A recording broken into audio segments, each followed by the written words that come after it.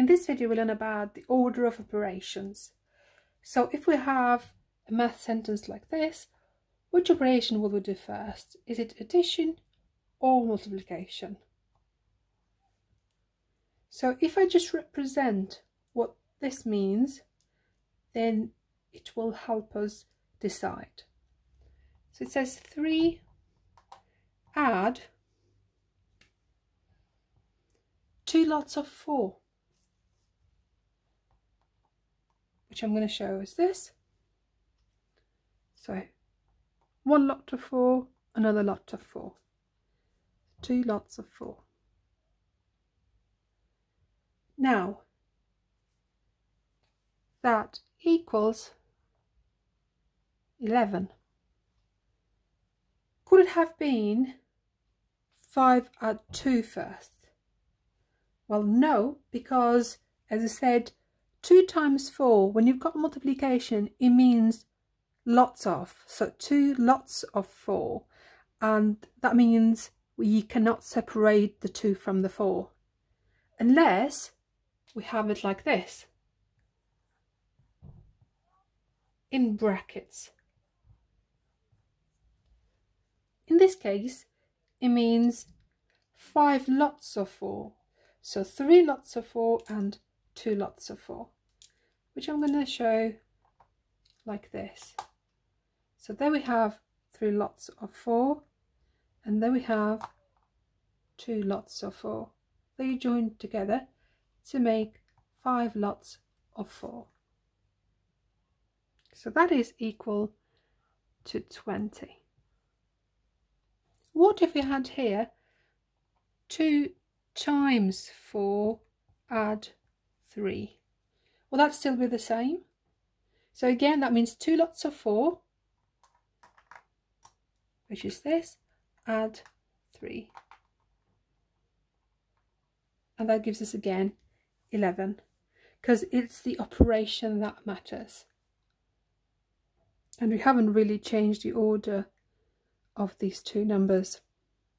But we could still have 4 times 2 add 3, and it would give us the same answer. So 4 lots of 2 add 3 still gives us 11. So what we have established is that multiplication will come before addition.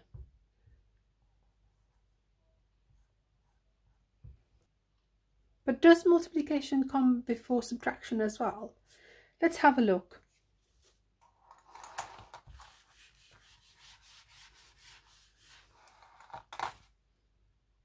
We have 12 take away 3 times 3. Do we do 12 take away 3 first, or do we do 3 times 3 first? So let's represent it visually. Here we have 12 cubes. We've taken away 3 lots of 3, right? So I'm going to take away from this 3 lots of 3.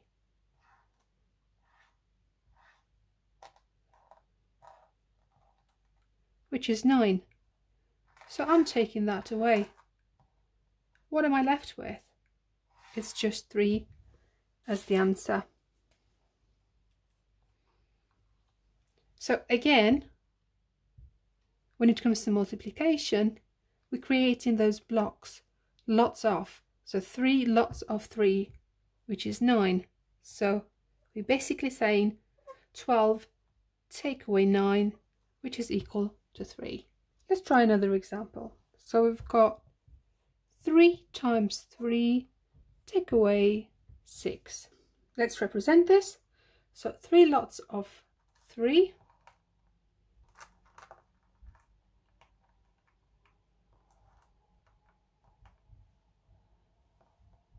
We're taking away 6 from this. So there we go. What we have left is just 3.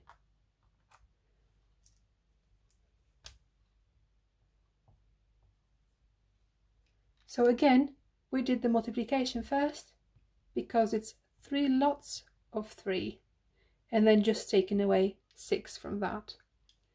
So multiplication comes before subtraction. It comes before addition and subtraction.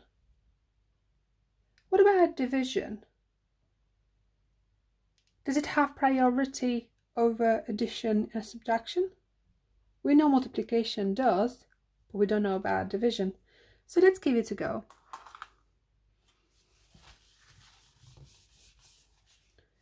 We've got 9 add 12 divided by 3.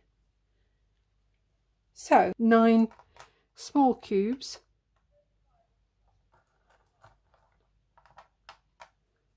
which I'm adding to 12 divided by 3. So this tells me 12 needs to be divided into 3 parts. So these two cannot be separated. Just like with multiplication, we cannot separate them. So I have 12 cubes here, and dividing them by 3, that means I have 4. When 12 is divided by 3, it gives me 4. So what we're saying is 9 add 4, which is equal to 13. And the same thing if we had 12 divided by 3 add 4.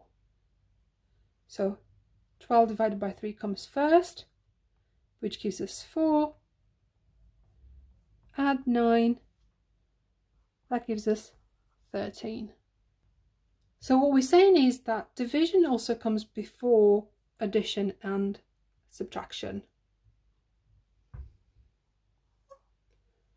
We don't know whether it comes before multiplication or after, and we don't know whether addition comes before subtraction. We'll have a look at that in a minute.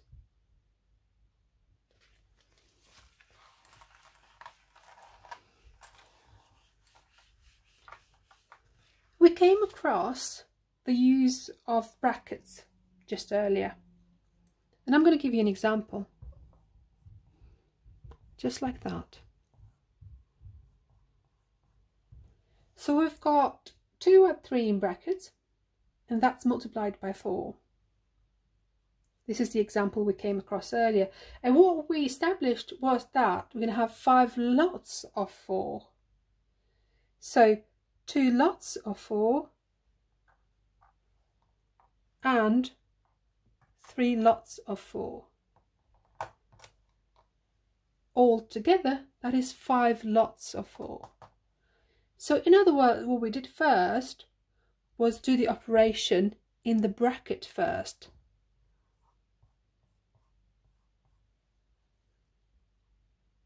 Because the bracket is enclosing these 2 off, and it's saying, hold on a second, don't go and multiply this.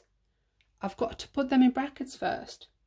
And that's what's happened. So we've got 5 lots of 4. So that means brackets always come before any of these operations, such as division, multiplication, addition, or subtraction. So you do the operation within the bracket first. Like here we've got addition, which we're doing before multiplication. So we add in this 2 first to get 5, then we're multiplying by 4. So brackets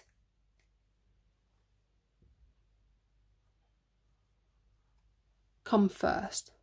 They come before anything. But what if we have something like 2 add 3 in brackets, all squared, times 4? What do we do first? How to represent this? What does this mean? So this is telling me I've got 2 add 3 being squared. 2 add 3 means 5. So 5 squared times 4. Now we know that multiplication is quite important, but can we do 5 times 4 first? Can we ignore this? This is telling me that 5 is being squared. And then multiplied by 4. So 5 squared would be represented like this, 5 times 5, and it says times 4. So it's 4 lots of the 25.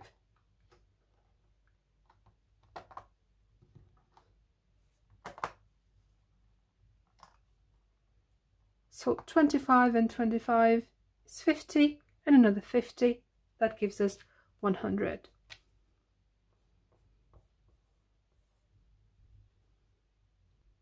So what we have established now is that we do the brackets first, and when we have powers, that's what comes next. Powers, we also call them indices.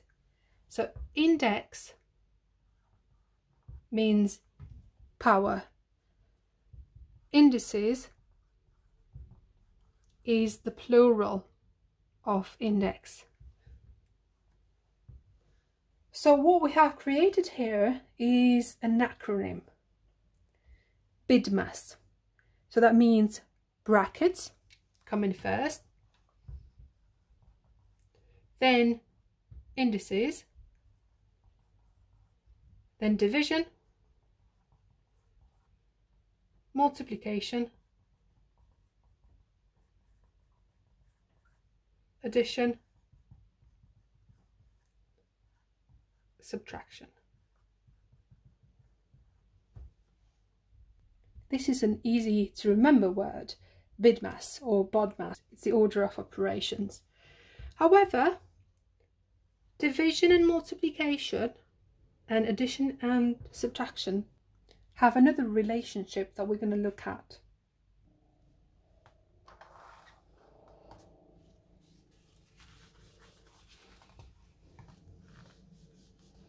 So if we have 4 divided by 2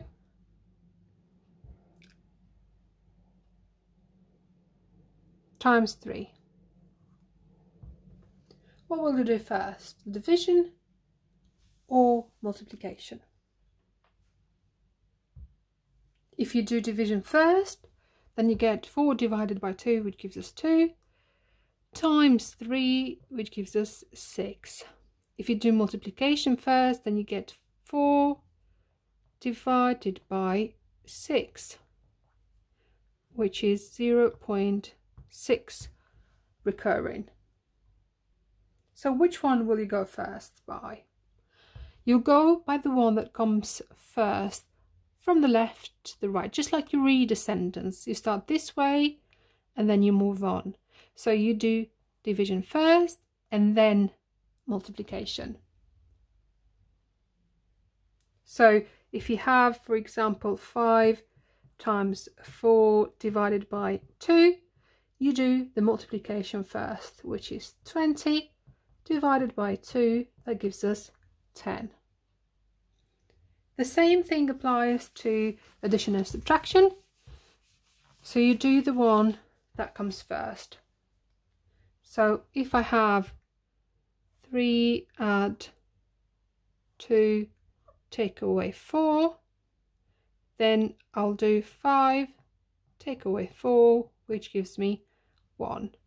Or if I have 6 take away 3 add 2, I'll do 6 take away 3 first, which is 3, and then add the 2 to give me 5. So looking at a few more examples, we've got 5 add 9 squared divided by 2. We haven't got any brackets, we've got indices, so we're going to do that first. So this is 5 add 9 squared, that is 81, divided by 2. So now we've got addition and division, which means we're going to do division first. So 5 add 81 divided by 2 is 40.5.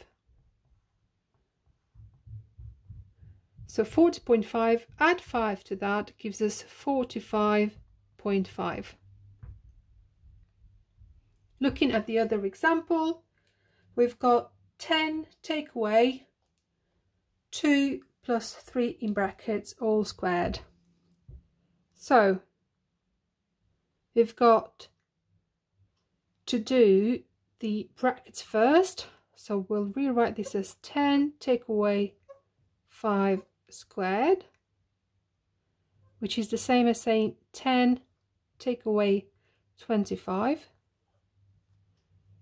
which then gives us negative 15. Finally, we've got 5 divided by, open bracket, 8 plus 2, close the bracket. So doing the brackets first, we got 5 divided by 10, which is 0.5.